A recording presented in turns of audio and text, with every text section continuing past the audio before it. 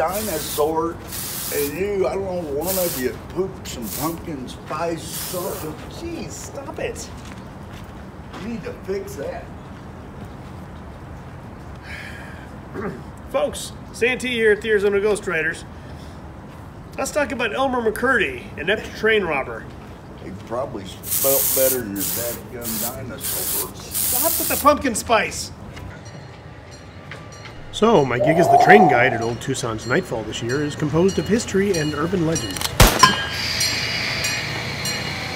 Now that's how you stop a train. Interestingly, Rob Jensen, entertainment director, wrote a section of the script about Elmer McCurdy, an inept train robber with a fascinating story. Although it's a few years past the Old West period, I thought it very poignant and fits into our Halloween theme. Therefore, I decided to share it with you. Elmer McCurdy was born on January 1st, 1880, into a somewhat dysfunctional family. Yeah, big wonder there, huh? I'm not crazy, I ain't crazy yet. He learned the trade of plumbing and drifted around the Midwest working and drinking heavily. In 1907, he joined the Army and learned how to use nitroglycerin for demolitions. 3 years later, he formed a plan to rob trains using nitro to get into the safes. His first attempt was the Iron Mountain Missouri Pacific train in Oklahoma that he heard was carrying $4,000 in silver currency. Unfortunately, he used too much nitro and it effectively melted the coins to the frame of the safe. All he and his cohorts got away with was $450. There's something awfully screwy going on around here. Next, he tried robbing a bank and was successful in blowing up a majority of the building, leaving the safe untouched. So yeah, I'd say he was pretty bad at blowing up stuff. Well, or pretty good, depending on how you look at it, I guess. Elmer went back to trains after getting a tip about a $400,000 haul, but ended up robbing the wrong one.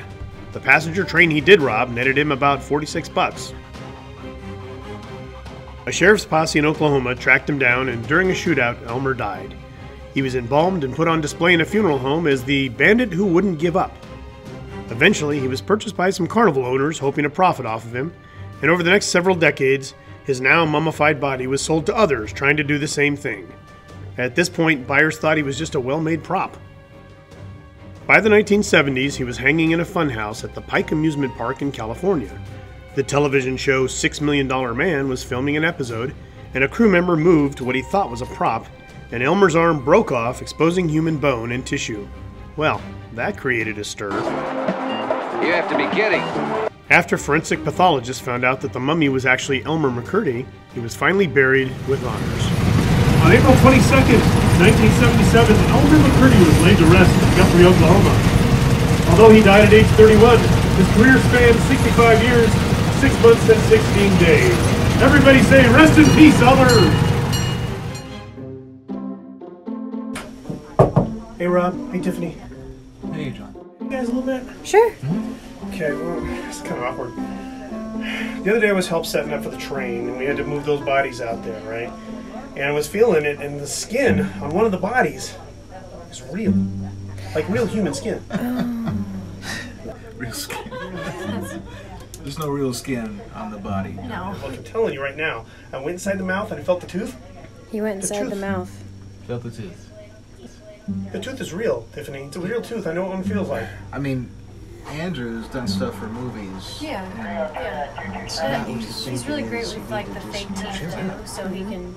Guys, it's not a prop. I'm telling you, this is like House of Wax level stuff. Vincent Price is going to walk in any moment. I just know it. Okay? There are no real bodies being used as props at Nightfall. You think we could actually get away with something like that? Or afford it.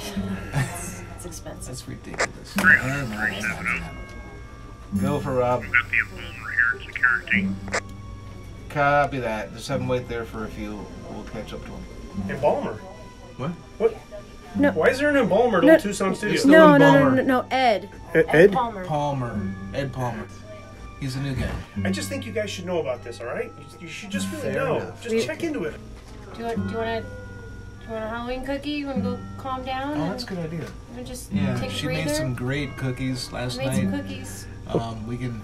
I get to the production room? I can take them to the production room? That's a good place. Yeah. I'm really upset about this. I know. How about the cookie? The cookie? Cookie? Snickerdoodler?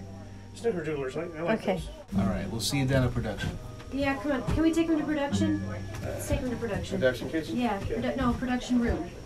Okay. Isn't that over there? He smells like pumpkin spice. Right? It's weird. 370-300. 300. Send the embalmer to the production room, please. Copy 370.